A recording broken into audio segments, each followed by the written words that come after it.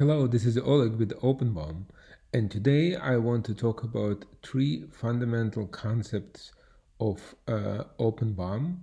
When you start working with OpenBOM, those are three things that are mostly important for you to understand to operate bill of materials and create bill of materials in an efficient way.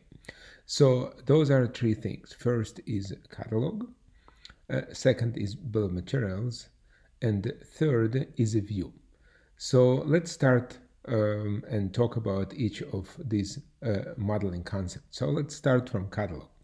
Catalog, you can think about catalog as a database of all parts that you manage in OpenBOM.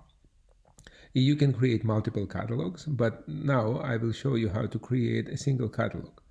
So I can create catalog using the command in the dashboard. So you go in and create catalog. Now you need to give a catalog name. So I will give catalog 2, but it can be any name. And there is a part number setup. I will not focus on this for the moment, talk about this in a different video, but I create catalog with a name and I save it. So as you can see, default created a catalog with the free few properties. You can define any properties you want.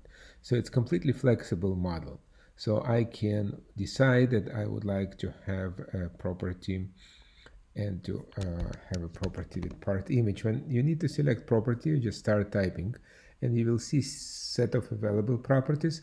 You can create your own properties and we'll talk about this later. So for the moment, let's just pick any property that you have in the system. So part image will be image type property and I will add it to catalog. So I will be able to add images. And let's add another one, which will be description. So I can add a property and it will be description property.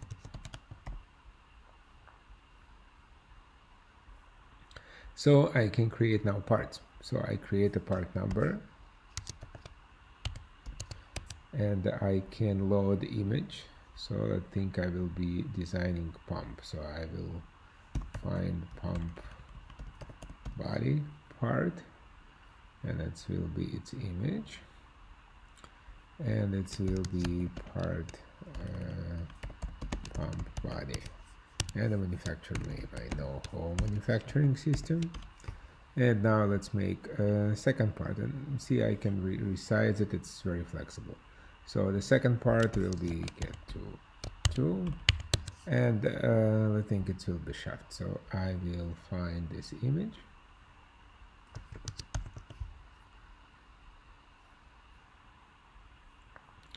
and that will be pump shaft and it's also done by home manufacturing. So in general, you can think about it's done. What is missing? Okay, I think one more thing that would like to add the catalog is cost. So cost is important, and you think about what is need to be added to catalog by thinking what is the database of my parts and what information I want to have in all places in all bill of materials about this part. So if this is the information that will be the same in all parts, put it in a catalog. So in such case, of course, cost should be in a catalog and I can put here the number. So now we get catalog done. So what is the next step? So as we have a catalog, we have sort of a database of all parts. So for the moment I have 2 parts. It's okay to start with. So let's move on. And the second thing that I would like to show you is how to create bill of materials. So I'm creating bill of materials using the command in OpenBOM and I'm saying it will be my part number and I can create this bill of materials. So pay attention what happens. Bill of materials from the beginning it looks like very similar to catalog, but that's there is a difference. So in bill of materials you create actually your products. When you in catalog you think about catalog as a database of all available parts, you might use them but you might not use them. You think about a BOM as a product. So in my particular case I create this pump and the first thing that I would like to do in a BOM, I would like to think about what properties I want to have in a BOM, and these properties The part number is mandatory property, and everything else you think about properties that will be managed per instance of the part in this product. So if I will put a body, that will be information about this body, and if I will put a shaft, it will be information about shaft in this product.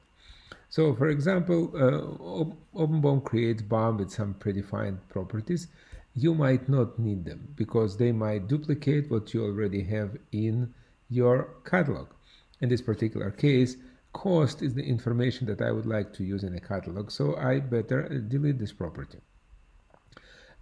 Some other properties also coming from catalog. I will show you that OpenBOM can give you an indication that you have an overlap of properties.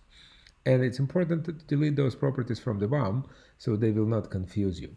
So I select catalog for the BOM by clicking on part in catalog command. And this is my catalog, I selected it. And here you see OpenBOM gives you an indication that description is in a catalog button in a BOM. So in such case, my recommendation, delete duplicates from the BOM, so you will have a clear set of information in the catalog and in a BOM. And what you can see now, you can see there is some information coming from catalog and the information that coming from the BOM. Actually, I can say I don't want a thumbnail image in the BOM as well. So everything I want in the BOM, I want to have a part number and quantity. So I remove this property. So now we have very simple and clear structure. We do have part number, quantity, and then information coming from catalog. So far, it's all good, and I can select part. So I can search for parts, and I can select from the list. Parts are coming from catalog. So I select cut 2, and you can see the information is coming from the catalog and fetched in a BOM. So the properties that have names in the squared brackets, those are properties that come from catalog. And let's add the second part. The search part menu will open search, and you will be able to search in all catalogs. So now I select BOM body and I insert it in a BOM. So what is missing? It's missing quantity. I can say one pump and I can say one shaft. Now what I would like to have a part which is not in a catalog. OpenBOM gives you this possibility. So I can add part number, and I can just free type. So I can free type any part number here. So it will not be defined in a catalog, but you will be able to put it in a BOM. And then if later on you decide to put this part in a catalog, you will be able to do it, and information from catalog will be fetched in a BOM. So it's always a good idea to use info panel that shows you what information you have. The info panel shows BOM properties and the catalog properties. So you have a catalog part for this. That's why it shows that you can create a new part. But if you do have a catalog properties, these catalog properties will be displayed in info panel, and you will be able to navigate directly to this catalog. So that was the second thing. It was a bill of materials. So remember, first was catalog, second is bill of materials. The third most important part when you start working with OpenBOM is views. Now view is, think about view as a lens that shows some data that coming from BOMs and catalogs. So in our particular case, you see now view is set off. So it means you see raw data. So you see all properties that coming from catalog and all properties that coming from the BOM. But if I will go and I will select one of views available in my system, and you have less than in my account, you might not see everything. So how to control what you see and what you don't in a view? First of all, if you got a view and you don't see all properties, don't be afraid. That's what view is stand for. So if you're looking for something that you don't see, first of all, check this view. So the view can give you an indication why you don't see the property, and if you don't, always you can switch view is off in single level mode. Let's talk about this later, but when you set view is off, you see raw data. And I can go and I can edit this view. So by editing this view, I can decide what I want in and what I want out. A very simple way is to clear property list if you do have something and get properties from the BOM. So if you get properties from the BOM, it gives you everything that you want. So in this particular case, we do have all these properties coming from catalog and from BOM. And if I am editing a view, I can get all these properties. You see all these properties coming from BOM and from catalog. And I can just get all these properties from BOM. And I can now decide that I don't want some of this information. For example, I don't want supplier link, I don't want part state, I don't manage it, but I don't like quantity on hand for the moment, because this is the properties that I care in this view.